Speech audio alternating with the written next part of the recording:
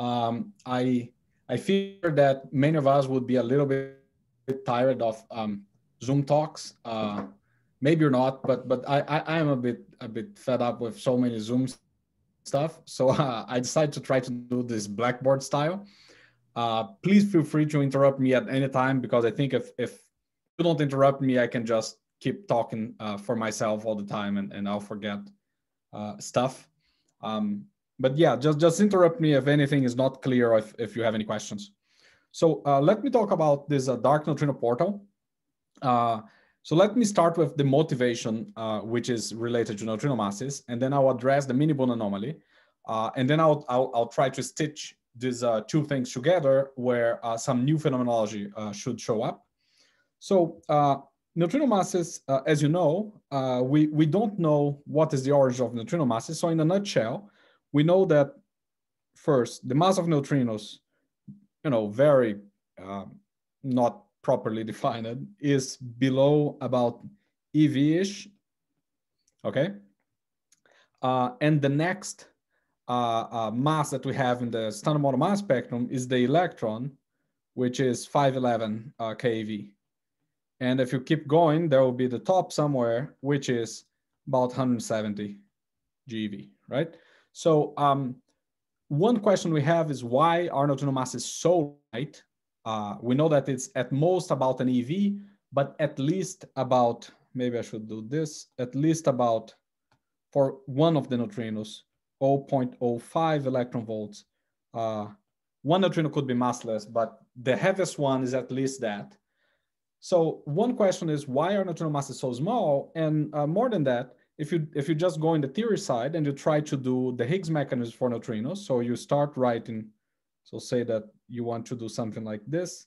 You have a Yukawa, you have the lepton doublet, you have the Higgs, and you have a right-handed neutrino. The first thing that shows up in this Lagrangian is that there is a term that you can always write, which is this. If you want, I can put an R here so that this guy is right-handed. And this term here is a Majorana mass term for the right-handed neutrino, which changes the neutrino mass matrix into something like this, Y Higgs VEV, Y Higgs VEV, where my Higgs VEV is 107 GeV, so I don't have the square root of 2 here, and the Majorana mass. And that's completely different from all standard model fermions, because now, usually in the standard model fermions, in the Dirac spin, you have 4 degrees of freedom, no, left, right, particle, left, right, antiparticle, particle and antiparticle, left, right, they all have the same mass. Here is a little bit different, because now you have the left-handed neutrino, the right-handed neutrino, but the mass term is not trivial. So now you're splitting the Dirac spinor. And if the mass, the Majorana mass, is much larger than YV, then you have that this mass matrix gives you 2 eigenvalues, one which is basically m, the other one which is y squared v squared over m, which is the mass of the light neutrino. And that's seesaw. No, that's very simple. But the question, actually, the point is that this is a possibility, but there are several other possibilities. So we don't know basically where neutrino masses come from. And especially we don't know why they are so light. So here's a proposal. It's perhaps as good as any other, but it is a proposal, which is, imagine that neutrino masses, they start being 0, and they are lifted from 0 when some symmetry is broken. And that's like what we know how to do and what we like to do. Now, if something is very close to 0, maybe it's because there was a symmetry protecting it. So imagine that I say that my right-handed neutrino under some new U1 group has charge, whatever, this is arbitrary, say +1. Now, the problem is that if you just postulate a U1 like that, global U1s are a bit tricky. It's not like there's nothing wrong with them, but there's no dynamics associated. So in some sense, when you say there is a symmetry that there is no, which there is no dynamics, for which there is no dynamics associated, that protects neutrino masses, is a sort of a circular argument. So you're basically saying neutrino masses are zero because there is a symmetry that has nothing associated to that, because I'm saying there is. So, I don't know, for me, it doesn't sound so appealing. So it sounds more appealing to have this as a gauged symmetry, so that there is dynamics and in some sense, well, I don't want to say that this is a real symmetry, but it is a gauge symmetry, right? It's a dynamical symmetry. So let's call this U1 dark. Now, the nice thing about gauge symmetries is that for the consistency of the quantum field theory, you need to cancel chiral anomalies, right? So you need to cancel some combinations of charges of left-handed, right-handed fields. And if this is all there is, a right-handed neutrino with charge 1 under this U1, this model would be anomalous, right? So being anomalous doesn't mean that it breaks at a high scale. It means that it doesn't make any sense. It breaks at all scales. Therefore, the easiest solution, let me add a page here. The easiest solution is, and let me put these guys in another page. I don't need them right now. The easiest solution is the following, is to add another particle, let me call n prime, with charge -1. So of course, I'm saying that these particles are right-handed fields, but in some sense, this is just a, if you want, this is just a vector-like particle. So differently from the standard model, where right-handed and left-handed have different charges, vector-like particles, the right-handed and left-handed have the same charges. So you can write a mass term for them. But now that there is a symmetry, there's a gauge symmetry, and this is the start of my model. So this is basically is based on this paper here, I think. Yeah, on this paper here, which I did in collaboration with Enrico Bertuzzo, Sudip Jana, and Renata Funchal. So if you start with this particle content, the first thing that happens is that you need to couple these particles to neutrinos, okay? So what you need to do, say that this n is a standard model singlet, no? So now you want to do something like this, for instance, and under this U1, this guy has no charge, this guy has charge, I said +1. So now it's obvious I need a doublet with the same quantum numbers as the Higgs, but now U1 charge, U1 dark charge. So let me call this guy phi, and let me write a 1 here so that you know that this phi has charge +1, okay? The 1 is just going to be the charge, is just for us to keep track of which scalar has which charge. So I put a phi here and a tilde, just find the Higgs. So now that's okay, that's a gauge invariant term. So now you have a Yukawa term between the neutrinos and these dark neutrinos, and I call them dark because they are related to a dark sector where there is a U1 gauge symmetry. The only problem is that with this and this alone, the mass matrix for neutrinos would become something like this. So let's say this is the light neutrino. This is, let me move this guy up here. This is n and this is n prime. And I'm not keeping track of left and right and conjugate, just for simplicity. But this would be y phi 1, y phi 1. You can put the tilde if you want. It's not a big deal. And then you have a vector-like mass, because you can always add something like this, n prime, right? Because this guy has a different charge. I mean, since I said that these fields were right-handed, but a conjugate here. So so this field here has -1. The other one has charge +1. You take the conjugate, -1. You take the bar, +1 again. So that has also charge 0. And then there is a 0 and a 0 here. And it happens that these neutrinos, because of these terms here, neutrinos will mix with these dark neutrinos, but nevertheless, the mass matrix still has a zero eigenvalue. If you want, these two lines here are proportional to each other. So the determinant is zero. So the mass matrix does have a zero eigenvalue, which means that the light neutrinos are actually massless still. And if you do neutrino physics, you might realize that this is almost the texture that you need to get inverse seesaw. And I'll get to that soon. So we need to do something else there. Now, why neutrino masses come out zero in this case? You see, neutrino masses in this kind of model, they are related to lepton number violation. And if you think about it, I'm never violating lepton number here because I can assign lepton number, for instance, if the neutrino has lepton number 1, this guy has the opposite lepton number, and then you just assign whatever you need there with the other field, and that's it. So what you need to do is to add yet another scalar field where now it's the scalar field is going to do the breaking of lepton number. So neutrino masses will be proportional to the VAV of the scalar field. So let's call it S because it's a standard model singlet. And since you need to connect n prime of n prime or n with n, it needs to have U1 charge 2. So now that you have that, you can write something like Yukawa, let me call prime S2 and, for instance, prime and prime. So this has lepton number, U1 dark -1 plus 2. So that's okay.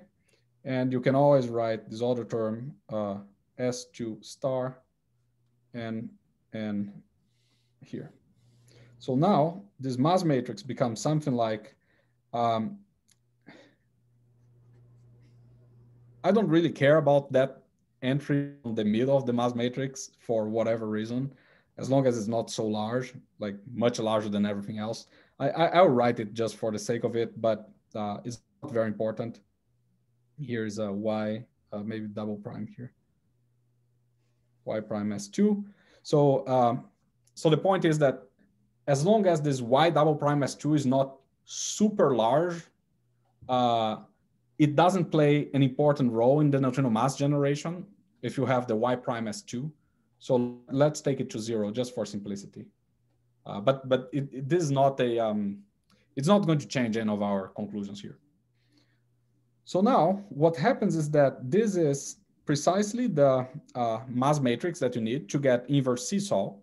And indeed, here, neutrino masses, the light neutrino masses, come out as the parameter that violated lepton number.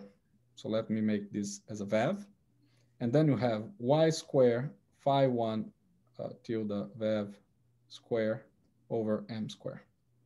And the mixing between, let me add another page yet. And the mixing between neutrinos and these dark neutrinos is something that goes like basically Y phi over M, okay? So now I have a model where if these fields get a VAV, the smallness of this VAV will be related to the smallness of neutrino masses. And if you have a small VAV, it means that you have new physics at a low scale. So what I find personally attractive in this kind of model is that you relate the light neutrino masses with new physics at a low scale, instead of the usual seesaw where you relate the lightness of neutrino masses with a very, very high scale. So there's only one problem left here, which is if you try to just give like Mexican hat potentials to these fields, they you end up with a goldstone. There is a residual symmetry that you're breaking, a global symmetry that you're breaking spontaneously, and you end up with a goldstone. So you still need to add one last field, which is a scalar singlet. Oh, what did I do here? I'm sorry. This should be charged 2, right? And yeah, over there I said it right. You add a singlet with charge 1 under this U1 dark. And that's everything that you need, right? So how can you explain these small VAVs for these fields in a reasonable manner, right? Without getting a big hierarchy problem. So let me know if you have any questions at any point. And if I say something that you don't think is right, just shout at me. So, okay, so now I have a doublet with charge 1, a singlet with charge 1, a singlet with charge 2, which means that I have terms in my potential, in my scalar potential, like this. S1 square, S2 star, and then there's a mu. There is S1, phi 1, maybe I need a star here, and the Higgs. Let me call the Higgs, which has no U1 dark quantum numbers, just capital H, a dagger here, and some mu prime. And I might still have another mu, I don't know, double prime, S1, S2, phi 1, H. And I may just need to make sure that I don't mess this up. So this is actually a lambda, if you want. It's a quartic, right? So there's no dimension there. And I think this is it. Yeah, I think this is it. So now, these parameters in the potential, although they look a little bit complicated and a bit mysterious, maybe, what they do is very simple. If you recall things like type 2 seesaw, where the VAV of a scalar field is induced by a tadpole, which shows up when another field gets a VAV, this is precisely it. For instance, imagine that for the Higgs boson, you have a potential like a Mexican hat.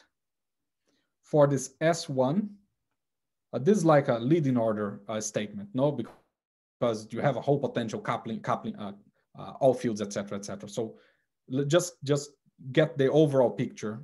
S1 with a Mexican hat potential, but then imagine that the mass of S2, the mass term is actually positive, and the same is true for the mass of phi, okay?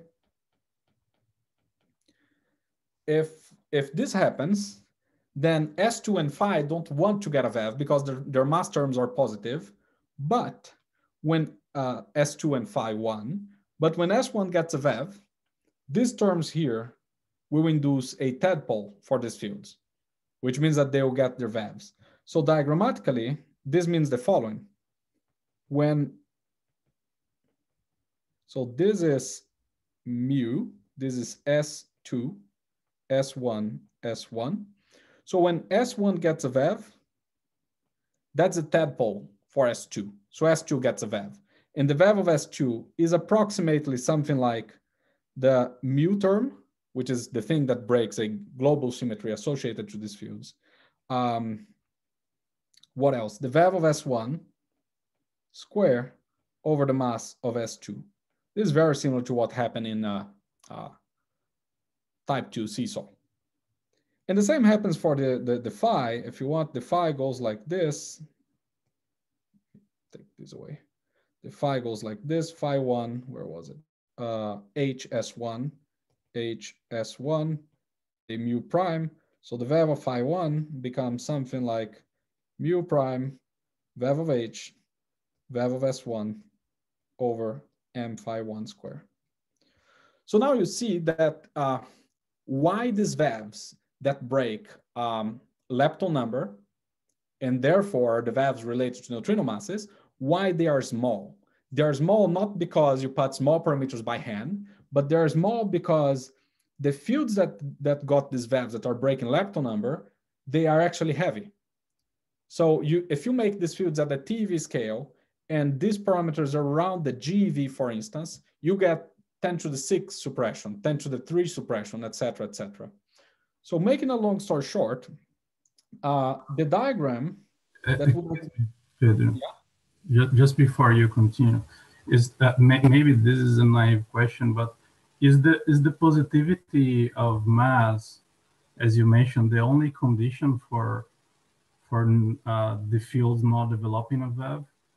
Because I would assume that the vacuum instability equations for these fields are all coupled, right?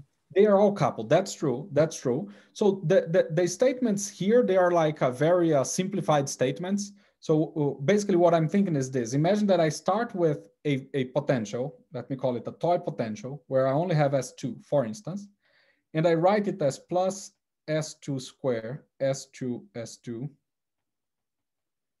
plus lambda, whatever, S2, S2, S2 square. Yes. This potential has no VAV. Yeah. So what I'm doing is that I'm perturbing this potential, right? Imagine that I do exactly the same, but for the other fields as well, for the S2 and the phi field. So without other couplings, these fields would not have VAVs, and the global symmetries associated with them would not be broken. What will induce a VAV for this field is precisely these terms here. Because if you want, the potential is x squared, but when S1 gets a VAV, if you look at this guy here, when S1 gets a VAV, S2 has a tadpole. So tadpoles always induce a displacement on the minimum, right?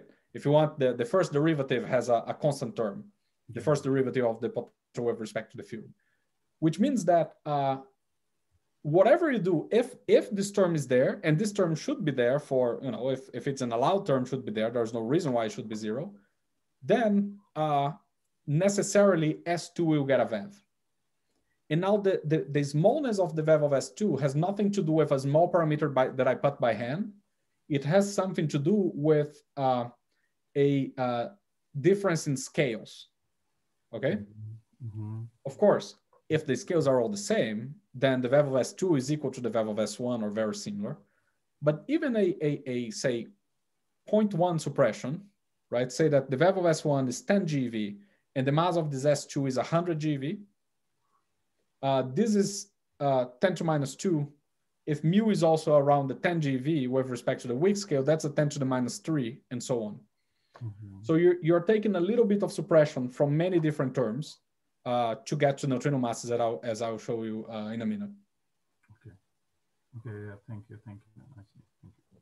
So, so the diagram that gives you neutrino masses, let me take this guy up, is basically this one, where, so let me see if I can go through it with you. So basically you start with a neutrino here, okay? You connect, let me just copy that mass matrix. So you start with a neutrino here. Sorry. You connect with the N via this guy, so the phi. But then phi has that coupling that I told you before with Higgs and S1. And now you have a mass for between N and N prime, which is just the normal mass, the vector-like mass. Then N prime gets this guy here, this S2, which gets a VAV via S1, then back to N, and then back to neutrino. And what this gives you is actually very interesting that now neutrino masses, if you want, just before we show the equation, just getting some ideas of order of magnitude, neutrino masses here should go like, so you have the VAV of the Higgs showing twice, so let's call it V square. You have the VAV of S1 showing 4 times, S1 to the 4th. You have 1 mu here, 1 mu here, 1 mu here. So I call them, I think, mu prime square, and the other one is mu. And then you have the masses of the right-handed neutrinos. You have the mass of phi twice. And you have the mass of S2. And I hope the dimensions are right, huh? 8, 8, 9. Okay, perfect. Oof, good. So, so now you see that instead of having the usual relations, the neutrino masses now, you do have a Higgs VAV here, which is not a small parameter. But these parameters here, they could be slightly below the electroic symmetry, the electroic scale, while these masses could be maybe at around the electronic scale, some of them could be lighter. But you see that you could clearly get a several orders of magnitude suppression out of this. So if you write this in a more precise way, this theory leads to an effective operator, which is actually dimension 9, if you want. No, here is not dimension 9 because I'm writing this in terms of phi, but if I write in terms of h, then every phi gets substituted by some hs1. So the operator that gives mass neutrinos in type 1 seesaw or type 2 or type 3 in the usual seesaw is dimension 5. So you get something that mass of the neutrino, it goes like v squared over lambda. This is the usual thing.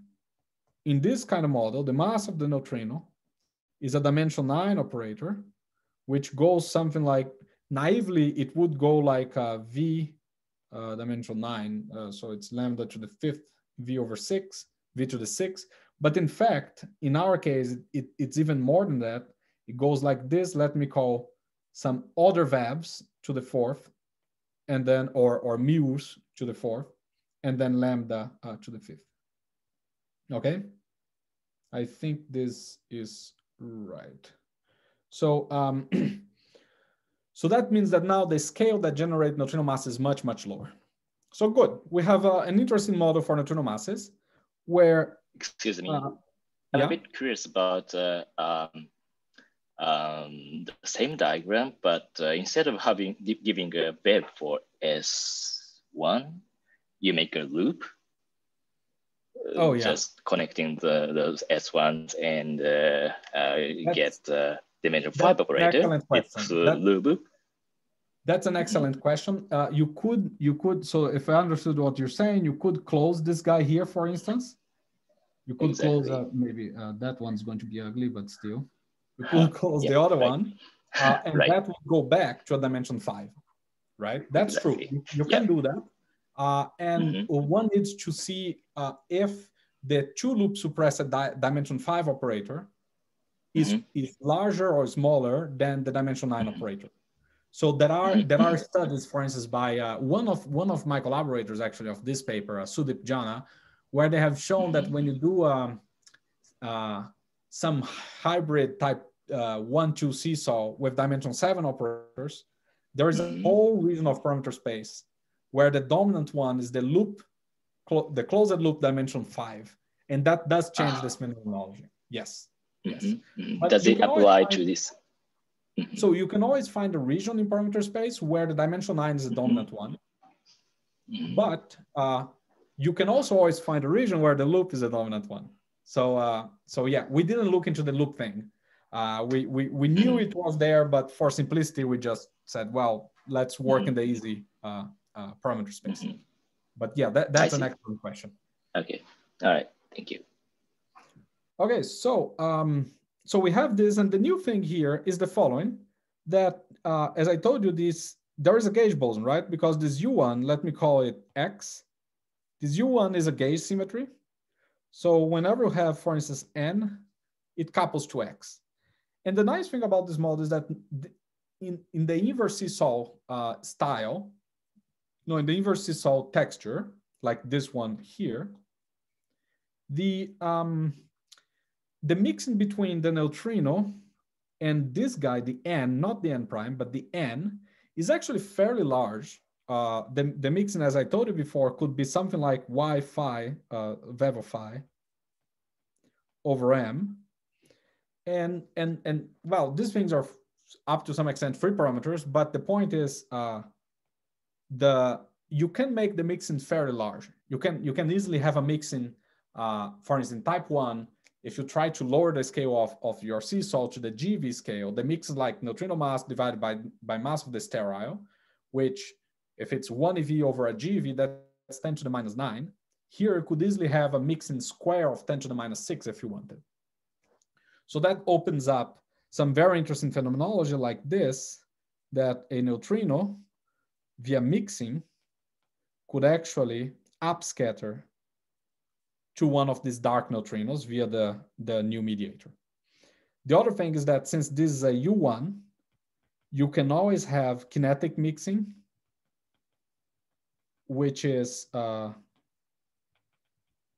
basically you say that you can always have something like this in your Lagrangian, F mu nu, let me write the proper one, B mu nu, where B is the field strength of the U1 hypercharge, and F mu nu prime, where this is the U1 dark.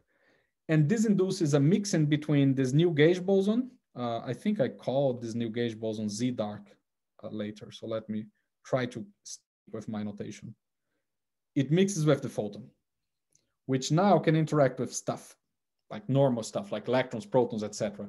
So this gives you a whole new phenomenology for neutrinos, because now your neutrinos, so there is a gauge boson that in some sense couples, well, not in some sense, it couples more strongly to neutrinos than to everything else, because it couples to neutrinos due to the mass mechanism, while it couples to everything else due to the kinetic mixing.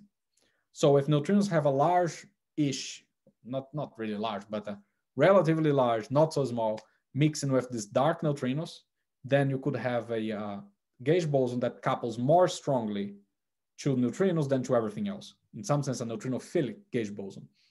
It doesn't come out for free because now you have new states, and these new states, you cannot just make them arbitrarily large if you want to keep things like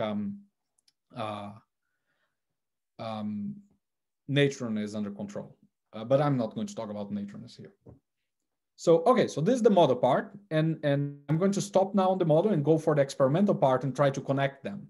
So is there any question on the model side? Or can I talk about MiniBooNE now? So the small web of these new scalars will also imply a light Z dark. Yes. And that's a key feature of the model. Because now that you're trying to generate neutrino masses with a dynamical mechanism at a low scale, there is no way you can avoid having light particles in the game now. And yes, you will have a light Z prime, and then in making a long story short, all hell will break loose because of the light Z prime. Right? For instance, if you have kinetic mixing, all constraints from kinetic mixing will apply on this light Z prime. But now you also have the coupling to neutrinos, which usual like dark photons do not have. So yeah, this and mixing between Z dark. The mixing between Z and Z dark, there is mixing, but so kinetic mixing comes from this guy here, right? From the, this guy here. And this is a free parameter. ZZ dark mass mixing is a little bit more tricky. If you want, like, just think about the normal Higgs. The normal Higgs is charged under U2, SU2 left and U1 hypercharge. And therefore, the B and the W3 mix to form the Z and the photon. So to have a ZZ prime mixing, you also need to have a Higgs that has quantum numbers under SU2 left, U1 hypercharge, and U1 dark. Yeah. And we do have it, the phi. Yeah. So, but the thing is that the mixing is typically suppressed like VEV of phi divided by electroweak scale. The mixing between, let's say, the sine, theta, Z prime. It typically goes like this, up to some other details. But if you want to make your whole phenomenology light, then what happens is that the VEV of phi should be much lower than the VEV of the Higgs, right? So imagine that the VEV of phi is below the GeV scale, then this mixing goes to like 10 to the minus 4, and that becomes very small. And notice that this, in some sense, this actually, there is something here that I didn't write, which is actually important. There is a gauge coupling of this U1 dark as well, and the gauge coupling of the Higgs, of the SU2, no? But typically this, if you write in terms of physical stuff, is mass of the new gauge boson divided by the mass of the Z. So if your new gauge boson is at, say, 100 MeV scale, then the mixing with the Z is going to be very small. Mm-hmm. Okay. But yes, it is something that you need to worry. And one might want to live in a region of parameter space where this mix is not so large, because then that would give rise to stuff like parity violation at low scales. Or like atomic parity violation can easily constrain these models, can strongly constrain these models. Okay, thank you. Yes. All right, so okay, so let me go to MiniBooNE, and then I'll let you know how these two things are connected. So MiniBooNE is an experiment at Fermilab where they have observed an anomalous result, basically an excess of events, of a kind of event, over the expected background. So the most recent paper by MiniBooNE is this one. The papers that I showed you are from 2018, so it's not based on this one because it violates causality, but the results didn't change so much, right? The point is, so let me just give you a very, very quick overview of MiniBooNE. So MiniBooNE is the following. You shoot protons in a target. And if there are experimentalists, I apologize for my bad drawings. You produce a bunch of mesons. Most of them are pion, especially pi plus, but you also have pi minuses, kaons, etc. Then you have a magnetic horn system where you focus the pions of the charge that you want. So you can focus pi plus or pi minus. Then after that, you have a decay pipe where is a magnetic horn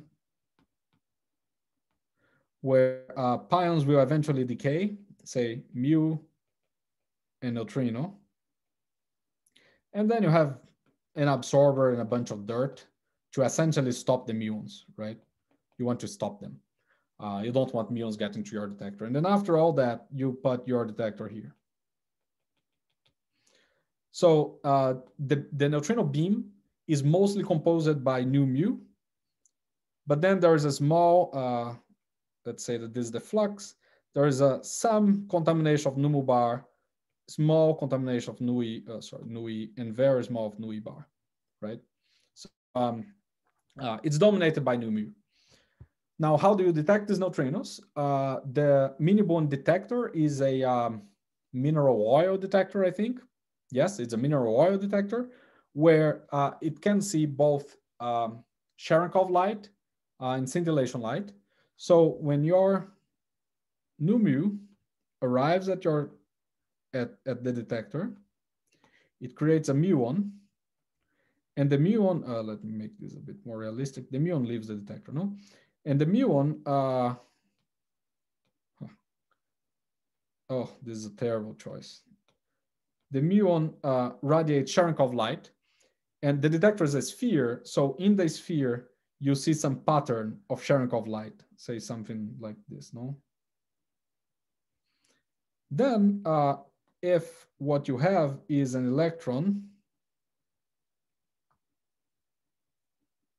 if what you have is an electron, and I apologize that this thing is going a little bit over, but I don't think we're going to lose much.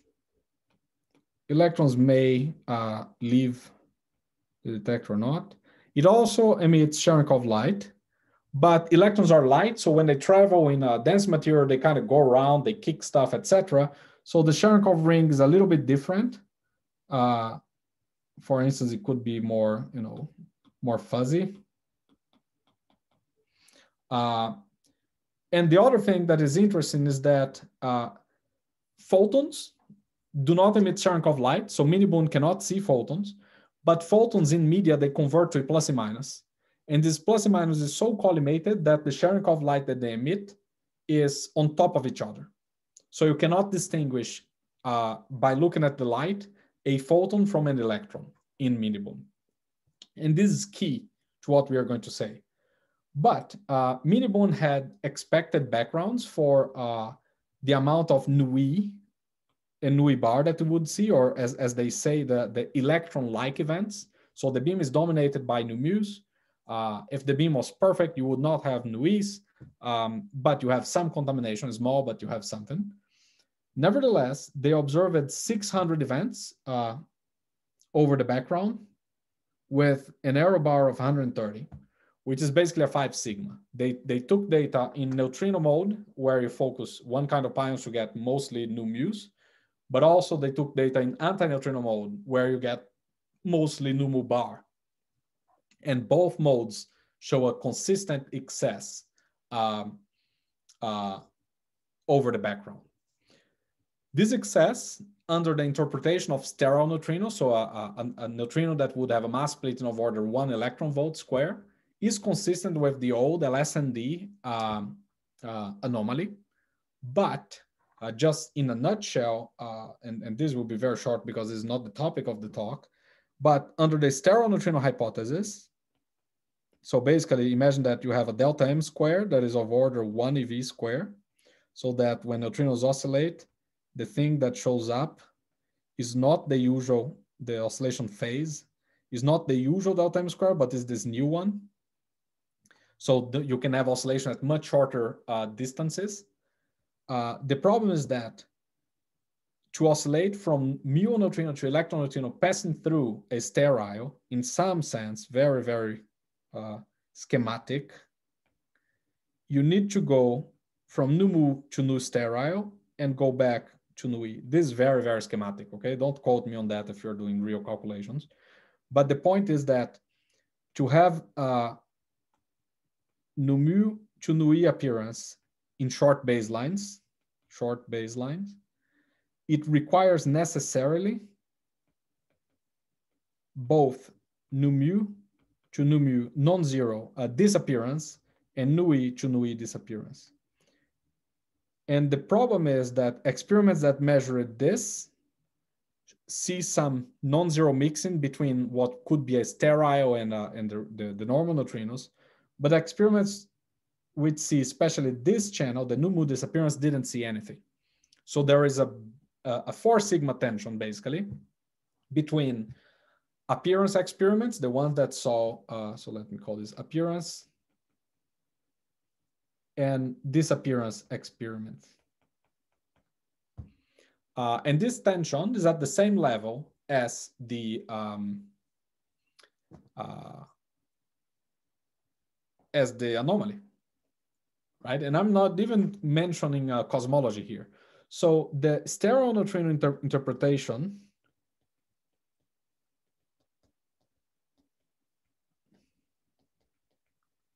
of MiniBooNE is actually under a lot of tension. So it's not clear that sterile neutrinos actually can do the job, which means that we should probably look for other possibilities, for other ways of explaining this anomaly. And I'll give you the way of combining this model that I told you here of neutrino masses with the explanation of the MiniBooNE excess. So the explanation is very simple. It's actually strikingly simple. You have a beam of neutrinos, right? Of say mu neutrinos. Now I told you that because of the neutrino mass model, mu neutrinos mixes with the dark neutrino. Let me put a D there so that I call it dark. And the dark neutrinos couple to the Z dark, which mixes with the photon. And then you can scatter on nuclei. No? Now up there, the Z dark, when the dark neutrino talks via the Z dark to nuclei, it is scattered. And this dark neutrino, because there is a U1 symmetry, so there is a new gauge boson, and there is let me take this in dark here, so I don't want to be confusing. this dark neutrino, because there is a U1 gauge boson and there is mixing, a large mixing, because that's a typical thing of inverse seesaw, it can decay back to the normal neutrino. It doesn't matter which. And a dark Z. And again, through the same kinetic mixing that we had before, this guy can decay to a pair of a plus and minus, okay? So, so this is the most important thing of this model for explaining MiniBooNE, that neutrinos, because they mix with the states that carry this dark number, they have another kind of interaction, and they can upscatter to heavy particles, which decays back to neutrinos and the plus and minus, okay? So this guy here, for instance, it goes like the coupling of the dark sector, and there is a mixing, let me call mu4 for a fourth neutrino. There's a mixing term there. This mixing here is basically kinetic mixing. This coupling here is like electric charge, no? But then after you produce this guy on shell, it will decay no matter what you do. So the rest of the diagram here, that part is an on-shell decay of a dark neutrino, so you're not paying for these couplings. So basically, what I'm telling you is that the cross-section for this will typically go like, so there is a gauge coupling square. Sorry, I think this is not square. Apologies. So this is the amplitude level, right? So there is no mixing square. The mixing square shows up when you square the amplitude. There's this, there is a mixing square. There is a kinetic mixing. There is some electric charge. There's some charge of the nucleus. Let me not put the charge of the nucleus here. I'll go back to that in a second. Well, you typically have something like S. No, this is a cross section, and you have mass of the Z dark to the fourth. And if you compare that to the usual cross section, the standard model for a neutrino Nui electron scattering, typically goes like G Fermi square S, where this is basically S over mz to the fourth. So now you see that on one hand, you have several terms suppressing your cross section, but on the other hand, you're getting enhanced because you have the mass of the Z dark instead of the mass of the Z. And if the Z dark is, say, at the 100 MeV scale, while the Z is at the 100 GeV scale, these 3 orders of magnitude get powered up to the fourth. And now you get a 10 to the 12 enhancement. So you can live with fairly small couplings here and still explain the MiniBooNE excess. To explain the MiniBooNE excess, what you need is that around 0.3% of your new move flux leads to electron-like events. Okay? So, so you kind of need, in very, very like broad style, this cross section to be about 0.3% of this one. So then you do the calculations and you see what is ruled out and what is not ruled out. But, oh, I forgot to say something very important. I told you that MiniBooNE can distinguish particles from the Cherenkov cone. But what MiniBooNE calls an electron-like event is something consistent with the Cherenkov light of a single electron. And I'm telling you here that my new particle is actually decaying to 2 electrons, right? So how can it be that this is the same? And the reason is because if this dark Z is very light, it will be produced very boosted. And when it decays, the opening angle of the plus and minus is very small. So that gives you the mass, the necessary mass for this Z dark. The Z dark cannot be heavy because if it is, when it decays to plus and minus, it will decay opened up, and you will see the two different Cherenkov rings there, like a pi zero, for instance, when decay to a plus, to a photon. The photons converge. MiniBooNE can actually see these rings and identify the pi zero. The same cannot happen here. So this Cherenkov rings here needs to be on top of each other. So the opening angle, say the E plus E minus opening angle here, theta EE.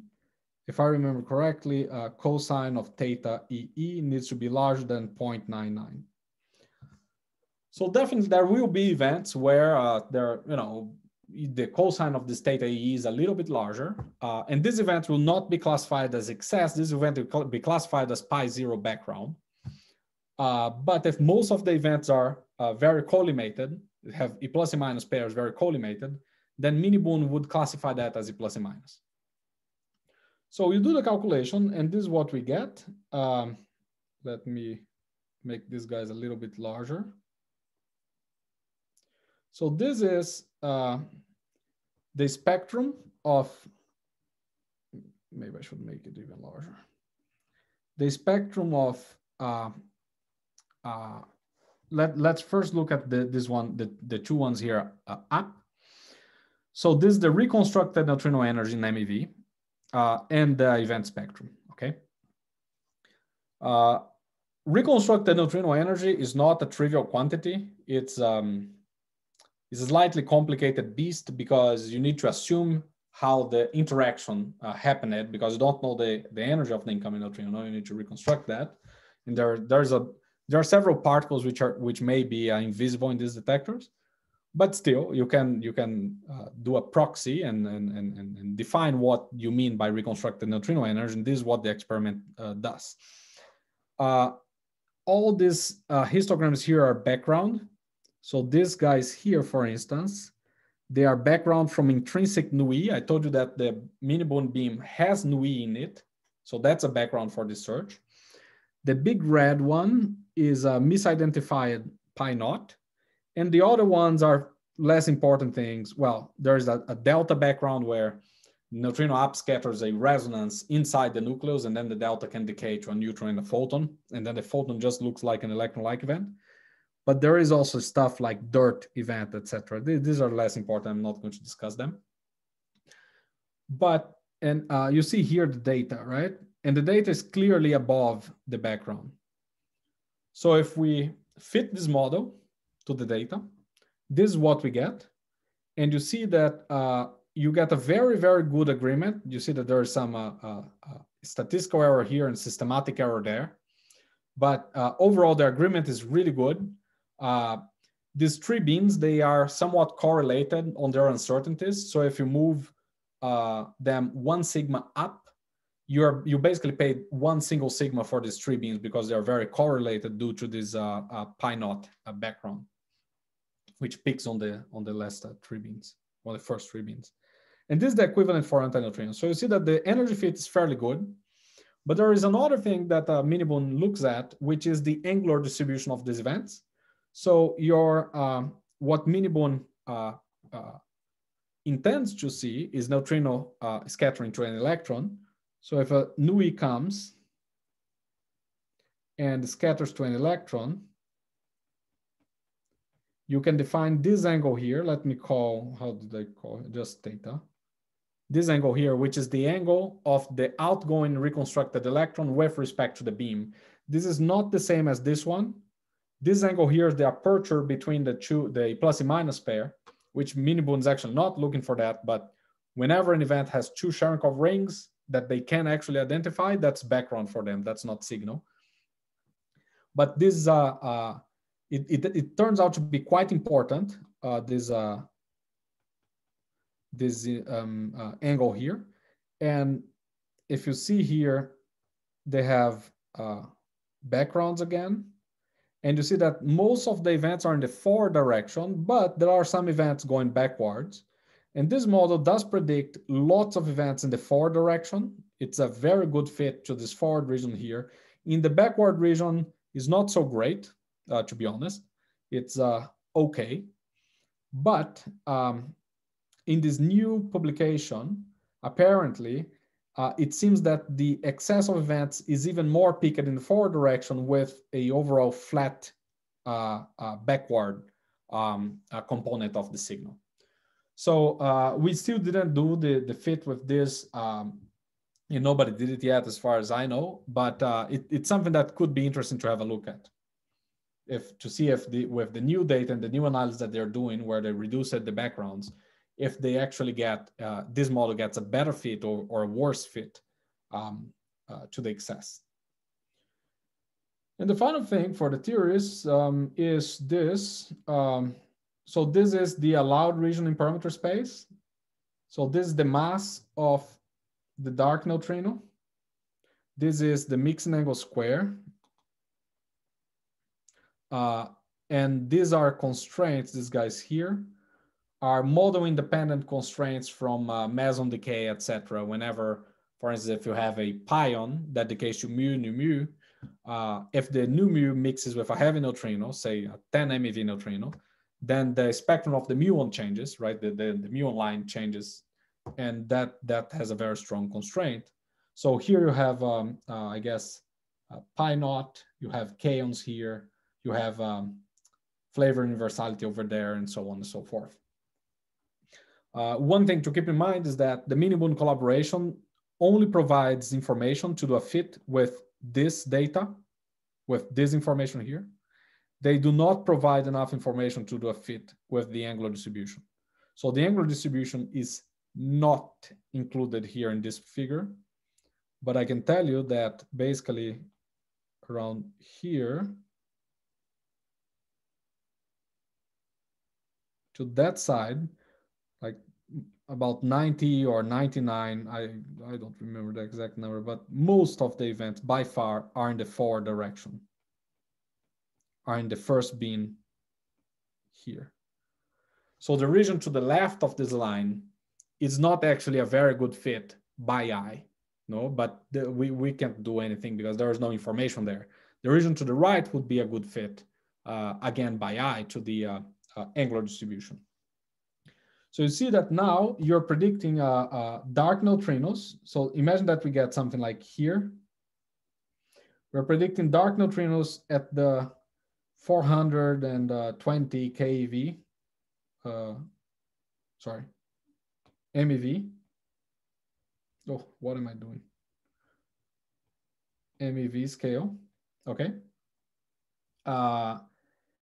And mixins of about 10 to the minus 7, 10 to the minus 8, which is not so large. The mass of the Z-dark is important because you want to have collimated pairs of a plus and minus. And for this, we use this guy here, a 30 MeV. It's close to the constraints of dark photons, but it's not ruled out by dark photon searches, as long as the kinetic mixing is around this amount here. This is alpha epsilon square, about 10 to the minus 10. So maybe alpha is like 10 to the minus 4. So, and then the alpha dark on the Z, on the U1 dark side, we use at 1/4. This value is a little bit large, but keep in mind that you have wiggle room here. You also have wiggle room here. So you can easily make this alpha dark smaller by a factor 10 if you want. It wouldn't be a big deal. Yeah, and that's it. There has been other works that also looked into this. For instance, I just highlight 3 of them here. One is this one that came out right after our paper, looking at a Hever mediator regime, where basically instead of having the dark neutrino at the 400 MeV scale and the Z prime at the 30 MeV scale, they flipped that so that they have the dark neutrino at the MeV scale, 1 MeV or so, as long as it decays with plus and minus and something else, and the Z dark at the GeV scale. So that actually gives a slightly better angular fit, but there are other complications that show up where you need to have large mixins with tau neutrinos that would be ruled out, or you need to invoke like 2 dark neutrinos where you produce, say, N5, which decays to N4 Z dark. N4 goes away of your detector, and then the Z dark goes to plus and minus.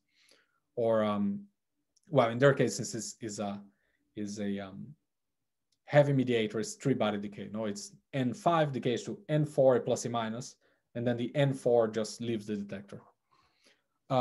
There are also papers looking at signatures of these models in other detectors. So these guys here, they specifically look, this is actually quite interesting. They looked into the constraints from the CHARM2 experiment and the Minerva experiment. And it seems that they cut, these constraints actually cut right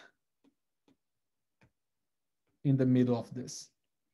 Of course, the difficulty there is that they are reanalyzing old data, and the search is fully dominated by systematic errors.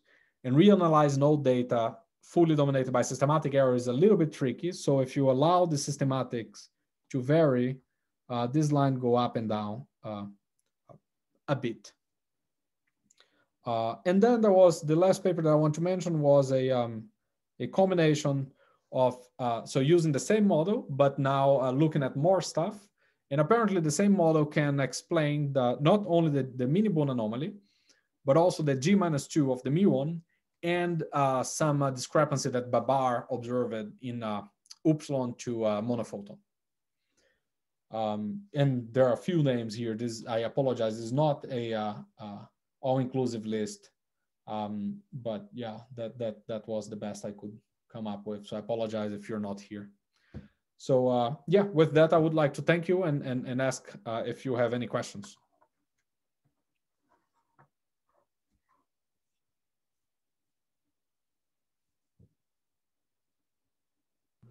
So thank you very much. Is there any question or comment? Yeah, just wondering, by eye, it seemed that your model gave more additional events in the antineutrino mode than in the neutrino mode, or at least the fit is better. Is there anything behind that? Yes, there is something behind that. The thing behind that is that when this, so, well, so first, antineutrinos is a smaller excess, right? When you compare to neutrinos. So that like in models where you don't distinguish them, that will always be an issue. Although you are well within the statistical plus systematic error bars, but as you said, since you see less excess on antineutrinos, if you predict the same in both, then antineutrinos get a little bit more than what it should. And in this model, what is fun is that what dominates the scattering, because the Z prime is very, very light, is actually coherent scattering. So here, when you scatter on the nuclei, you could scatter on individual nucleons, or you could even do DIS. But because the mediator mass is so light, the cross-section for coherent scattering blows up. Well, it blows up to the mass of the mediator, but it really shoots up. And then like 90 or 95% of this cross-section comes from coherent scattering in nuclei. So basically, neutrino comes, up scatters something, and the nucleus is recoiled as a whole and very, very slowly. So you don't see anything on the nucleus side. So because it's coherent scattering, the cross-section for neutrinos and antineutrinos is exactly the same.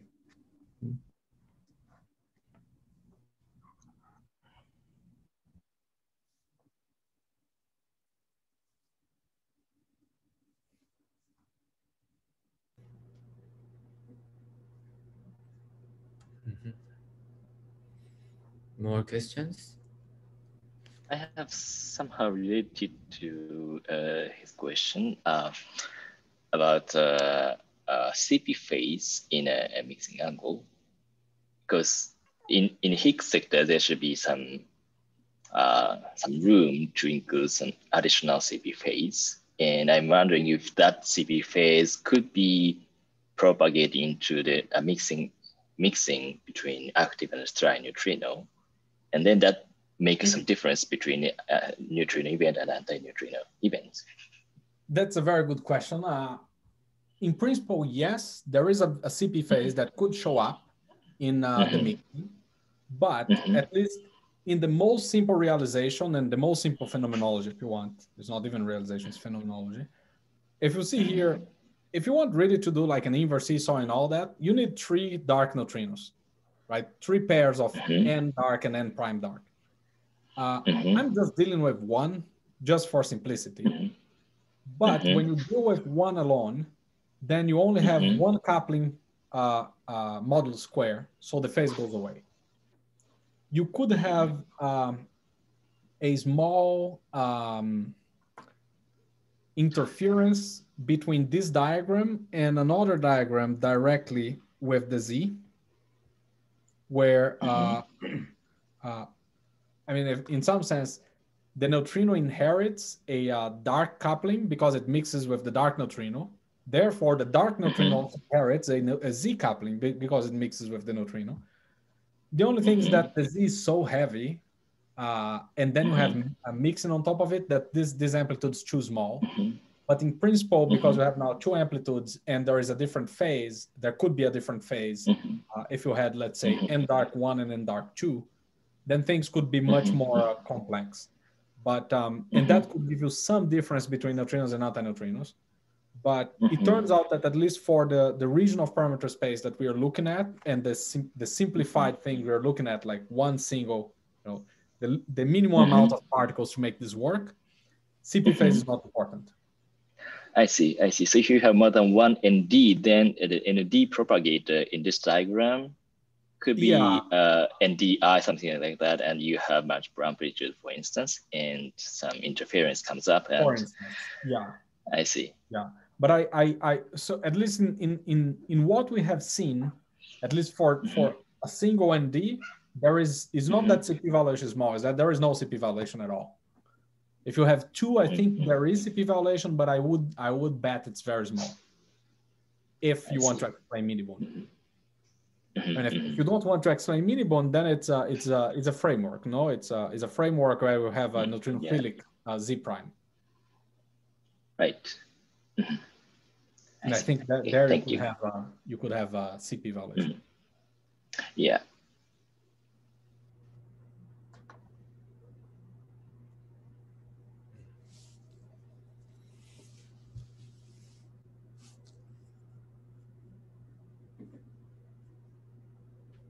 I have a question. So this ND is decay to neutrino and electron, and the decay width of this is how small? So the decay width, because ND is 400 MeV, the decay width is fairly small. We can kind of estimate here. No, the decay width would be something like this is a 2-body decay, so it's basically mass of ND, gauge coupling square, mixing square, and that's it. Yeah, and that's it. This is the decay, if you want, the decay of ND to Z dark neutrino, because this now is a chain decay, right? So everything's on shell.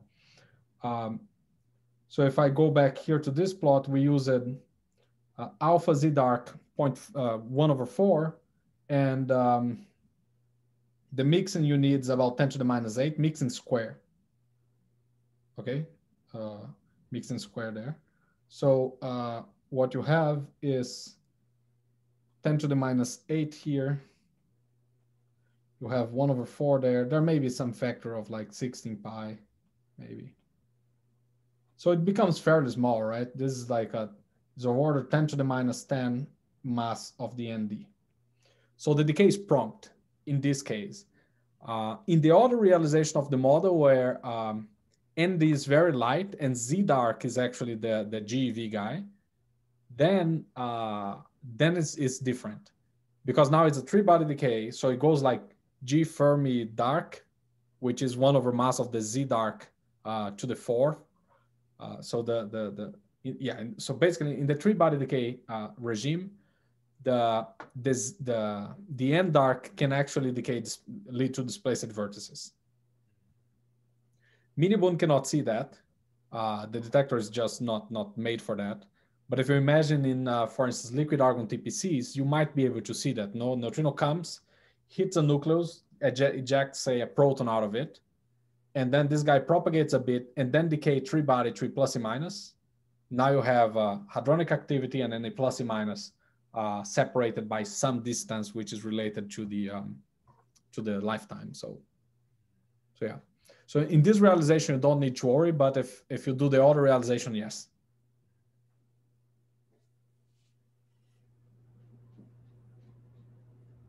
Okay.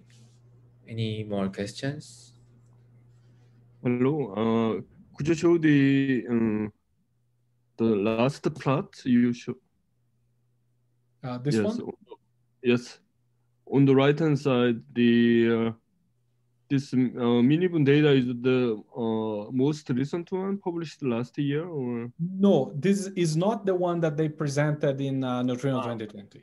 Okay. So this I took from the paper that I wrote in 2018. So Okay. remember that the last, like the previous result, I think was 2013, right? And then on 2018, on Neutrino 2018, actually, on the Friday before the week of their talk, they published this paper with the update, and we used that data. We still didn't do the fit with the 2020 data.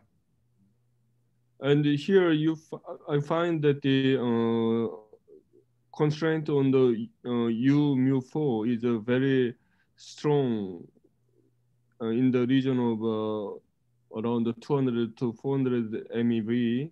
Yeah. And is this because of the K-on decay, or? Yes, K-on decays. K-on decays are very, very tricky. Very strong. Okay, I see. So the thing is, pi decay, you would expect it to be much stronger, but the problem is that the muon's already 105 MeV. So you don't have so much mass left for the dark neutrinos. K-on decay is K to mu, nu mu. And now the muon mass is not super important in K-on decays. The neutrino is monochromatic at 236 MeV, and the muon has the rest of the energy. But now if the neutrino has a mass, especially around the 100 to the 200 MeV scale, you strongly change the line of the muon. It's not even a spectral change, right? It's literally a line moving around. And that is leads to a very, very strong constraint. This is the reason why you go so much down there. Thank you. You're welcome.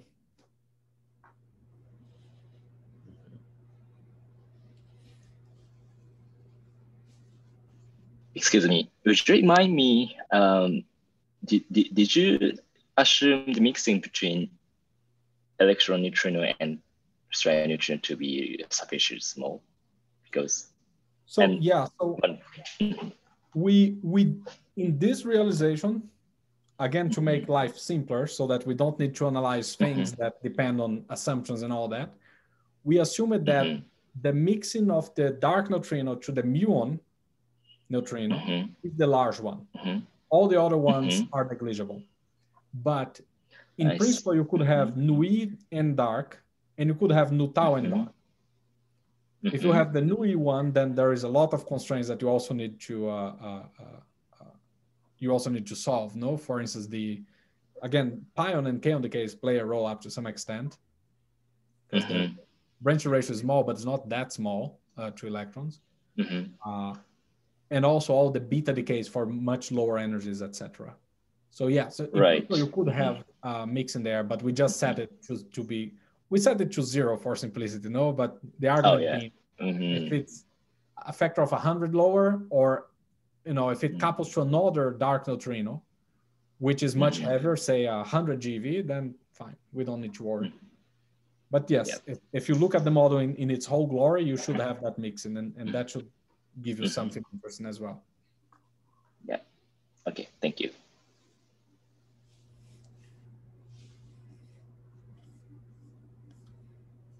Any other questions or comment?